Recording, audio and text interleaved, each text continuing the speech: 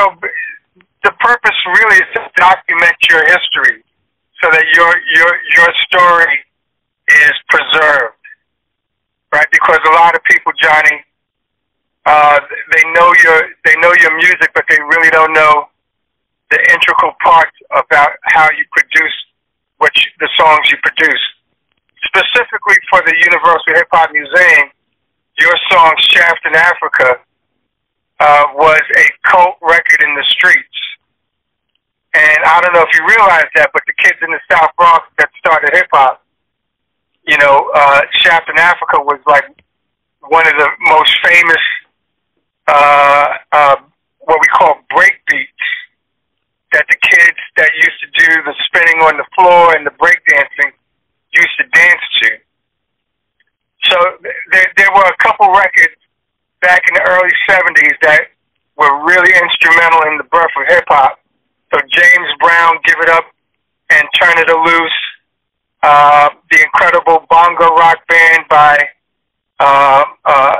their song Apache, Dennis Coffey, Scorpio, Babe Ruth the Mexican, Jimmy Castor, "It's Just Begun," and "Shaft in Africa" from the movie Shaft in Africa. Those were like cult records that all the kids in the parks used to dance to. So your song was one of those records that everybody, who was involved in hip hop needed to have. And to this day, a lot of people still play your song, when they have hip hop parties or outdoor park jams. Your song is still played to this day.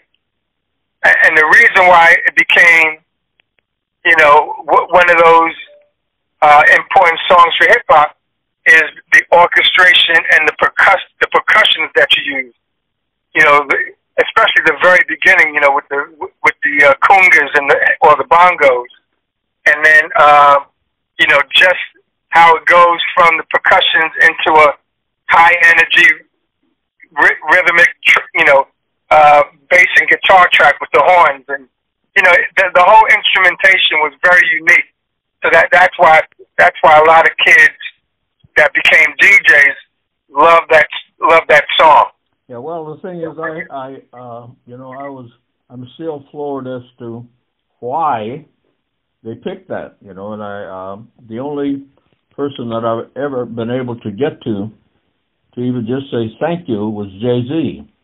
And just happened that a couple of years ago, he was on tour with Kanye West, and I happened to see where they were coming through this area, and at that point I made a call to the venue to see if they could put me in touch with the promoter of that tour, and they did. They put me in touch with him, and through a bit of luck, I was able to get to Jay-Z, and Jay-Z invited my wife and I down to the concert, and we weren't, I'm 95 now, and not being interested in really seeing a hip-hop, concert or anything. All I wanted to do, all I wanted to do was just meet Jay-Z, shake his hand, and ask him why and how did you guys come across that hook? Yeah. So what did he tell you? I'm interested to hear what he told you. Well, he didn't really go into a lot of detail, but I met his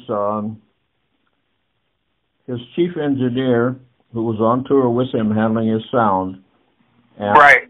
He called Just Blaze. Just Blaze is the one who... The producer, right. He's the producer. He's the producer that took the music to Jay-Z. But this guy called, and darn it, his name is escaping me right now, but he called Jay-Z on the phone right then and there. He called Just Blaze. And Blaze said to me, he said, I don't know whether you were aware or not, but he said, your music back then. And now we're talking 30 years ago. Come on, this is ridiculous. Yeah, that song came out in 1973. 1973, correct. And, you know, and I was just floored by that. And then come to find out, Diddy or Puff Daddy or whatever he's going by nowadays, Diddy, he had sampled it a few months before Jay-Z did it. right. And then later through BMI, I found out that another track from the same movie was sampled. Truck Stop. Truck Stop. That was sampled. Not Truck Stop so much. Jardia's El Jardia. Okay. El Jardia had been sampled by Rick Ross, and also, oh darn it, I always forget this guy's name, but he was with the Wu-Tang Gang. Ghostface Killer. Yep, Ghostface Killer. Ghostface Killer and Rick Ross did what Jay-Z and Diddy did. They sampled the same hook. Right. The same identical hook. And, of course, I'm still baffled because I've never had a chance to get to any of them to just say thank you. It's all I wanted to do was just say thank you. I don't want to, I'm at the place when you're 95, you're at the place where you don't want to hang out or anything like that. Hey, right. You're just going to have to wake up every morning. Yep. So the purpose of, to answer your first question, the purpose of the interview that we were hoping to do live today was to give people who adore your song, especially the dancers, a chance to say thank you for creating something that inspires them to do what they do on the dance floor. And so it's one thing to have the producers sample your music, but it's another thing to have the DJs play it and then people respond to it. And that's where the B-boys came into. The B-boys and the B-girls that do the acrobatic hip-hop dancing, they're the ones that really gravitate. They're the ones that made the song special. Because any of these, the B-boys, the B-girls, are they on the internet or anything where I could actually see some of this happening? Yeah, you know, I mean, I'm not sure if you're going to see them dancing to your song, but you can see what they do. You know, they're all over the place. Jennifer can just do, you know, a search on breakdancing, and you can pull that up for Johnny and show him what breakdancing is.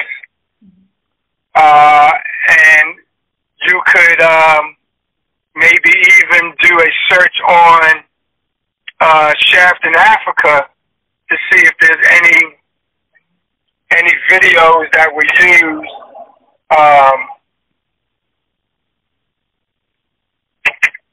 any videos that actually show people dancing to Johnny's song.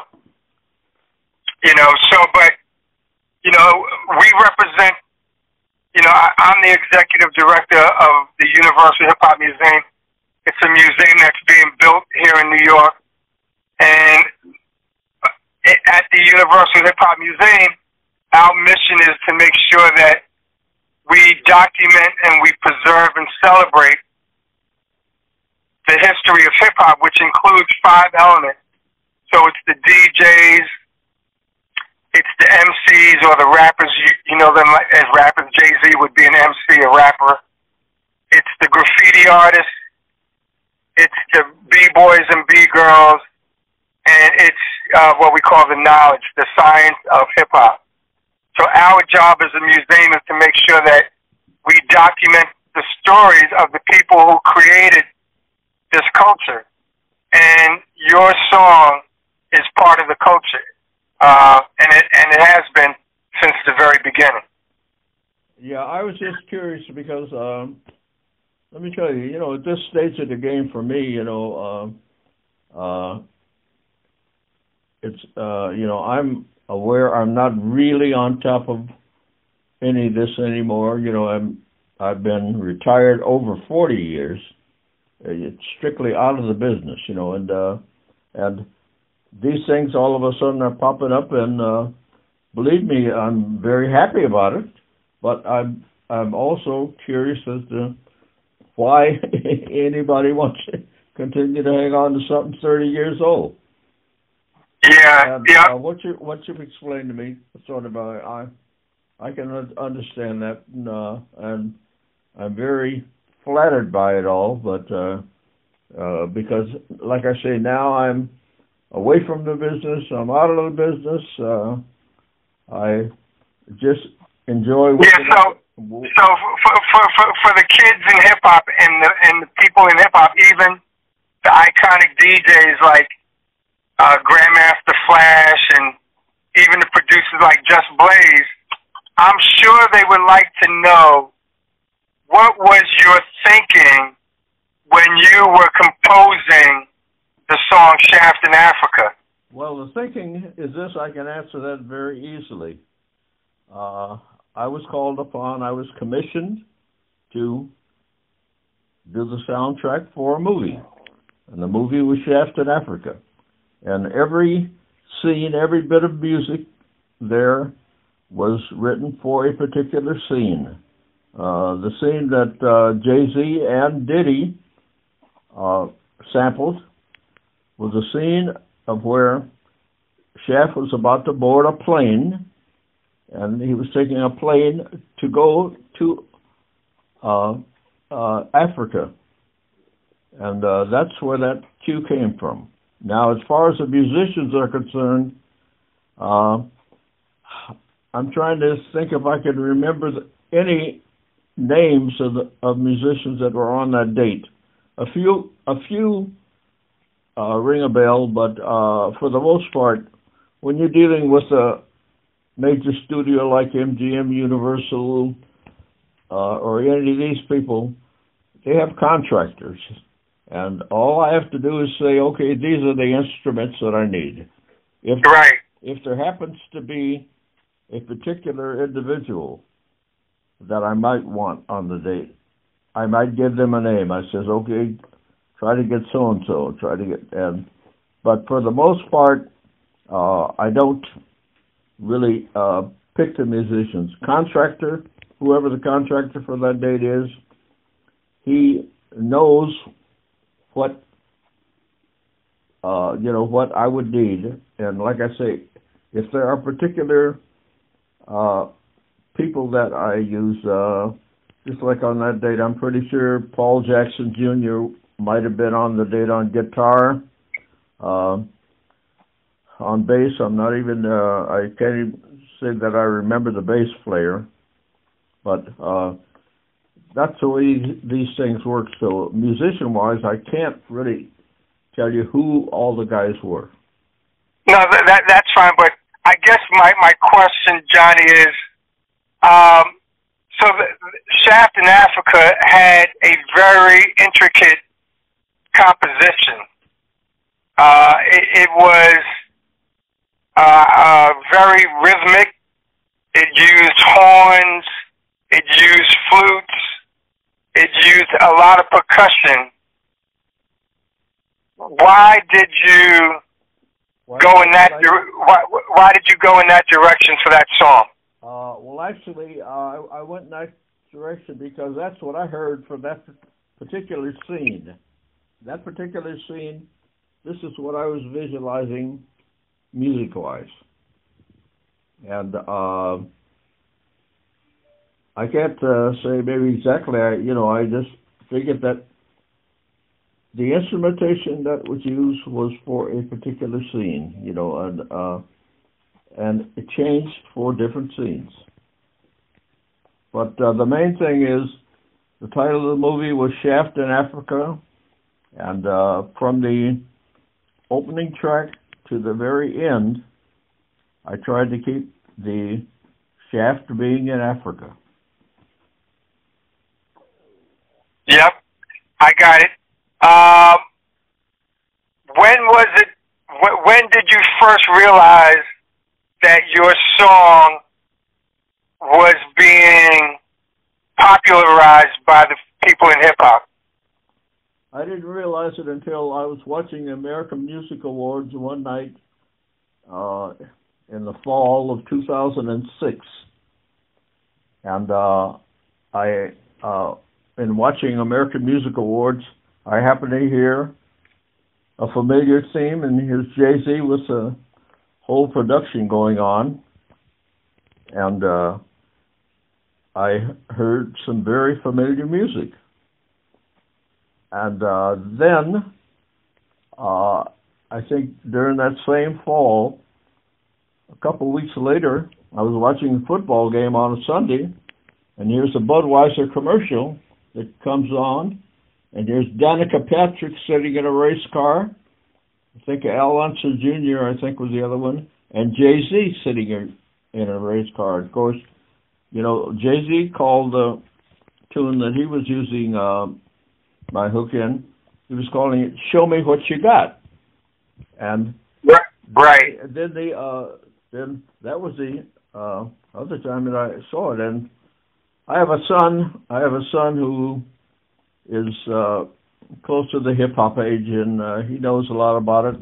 And I called him. I said, "Hey," I said, his name's Brett. I said, "Brett," I said, "do you know does Jay-Z have a new CD out?" He said, "Well, let me check." He said, "I think so." And he called me back, and when he called me back, he called me, he said, "Dad," he said, "they got your name on the CD. Under Show Me What You Got."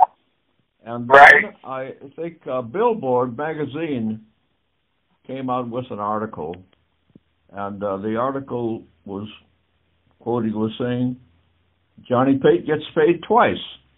And it made the comment about how Jay-Z and Diddy, you know, he said great minds running the same channel, you know, stuff like that, how they sample the music. And that's at that point, I was still very surprised. And of course, I'm a member of BMI, and of course, when BMI royalty time came by, all of a sudden I look up and I see something that's entitled